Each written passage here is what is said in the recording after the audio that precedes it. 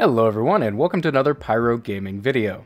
As we enter year 3 of Destiny 2, the way that we level up our characters is changing quite a bit from previous years.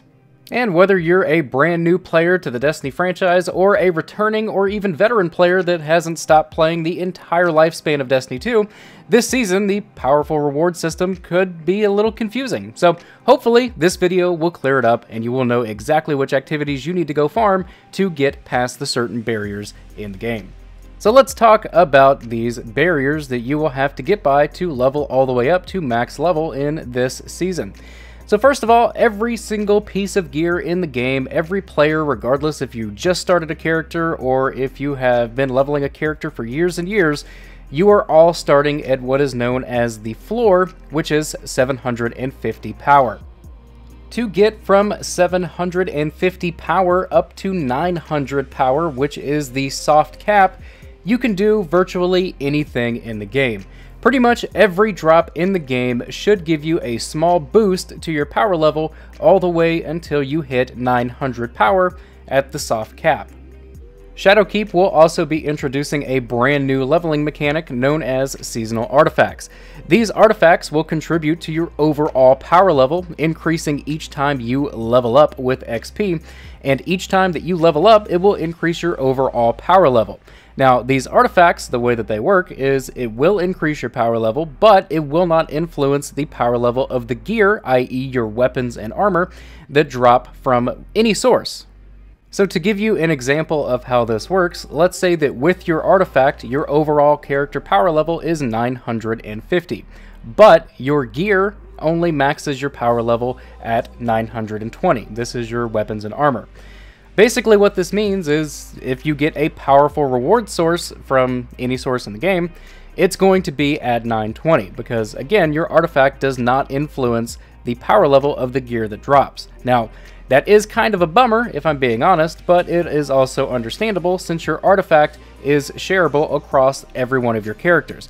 So that means if you play on your hunter and you level your artifact up 20 ranks, then switch over to your Titan automatically gets a free plus 20 power level because it shares the same artifact as your hunter. So now that we have the basic understanding of how you level up from 750 to the soft cap of 900, let's talk about which specific activities you should be doing to level up.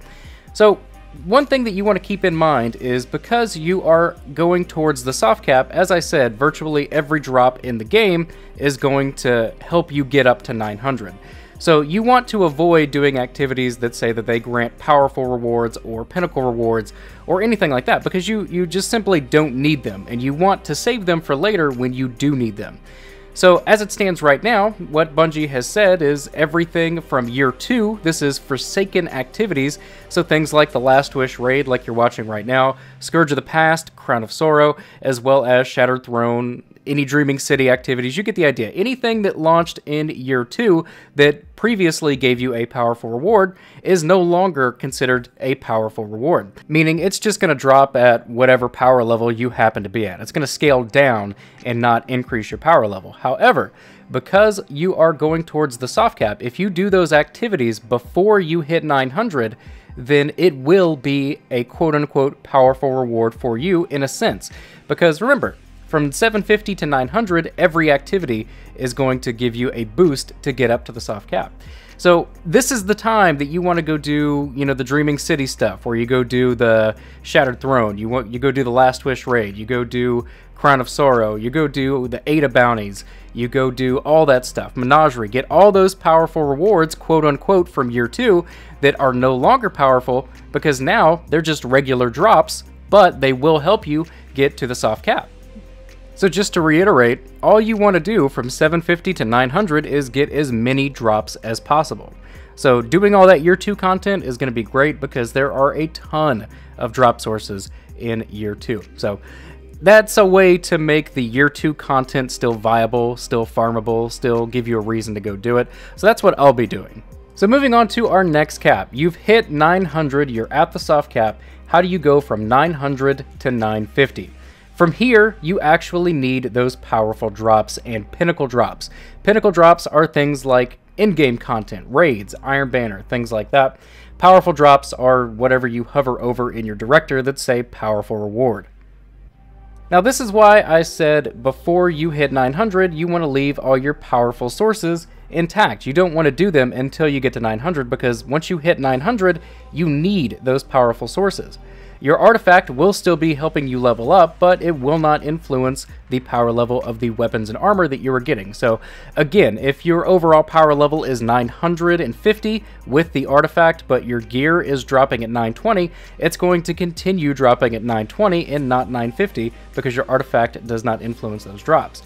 Now, another thing to keep in mind is once you hit power level 900, then you will start getting prime engrams to drop out in the wild. These are essentially powerful legendary engrams that give you a random piece of gear, but its main purpose is to use for infusion, and they have changed it up a little bit. You will get more of them than in previous seasons, but they will give you less of a power increase to compensate for the increased drop rates. So just to reiterate, from 900 to 950 power for your gear, you will only get meaningful rewards from things that say it gives you a powerful reward, a pinnacle reward, or a prime engram. Your artifact will continue to increase your power level exponentially, but it will not influence the power level of the weapons and armor that drops for you. So, moving on to our final power cap, which is the pinnacle cap of 960 power. You are in the end game now. To get from 950 power to the pinnacle cap of 960 power, your only sources in the game are in-game content. This is raids, Iron Banner, challenging nightfalls, dungeons, things like that. That's the only way to get gear to drop up to 960. 960 power is the absolute highest power level that your weapons and armor will be in this season. Your artifact will continue to level up well beyond this point. Again, your artifact has no power cap, but like I said many times in this video, your artifact will not influence the power level of weapons and armor. So no matter what your artifact gets up to, you can be power level 1200 with your artifact, your gear will absolutely not go past 960 power. And that's pretty much it, guys. I know that this system can sound a little confusing. Hopefully this video clears up some of that confusion. If you're still confused, drop a comment in the box below and ask your question, and either myself or somebody else that sees it will hopefully get an answer for you. But that's going to do it for this video, guys. I hope you guys are enjoying Shadowkeep. I hope it's as fun as it seems like it's going to be. I'm really excited about it. But that's going to bring this video to an end. If you enjoyed it, click like. If you're new to the channel, click subscribe. And if you are already subscribed, I fucking love you. Thank you guys so much for watching, and take care.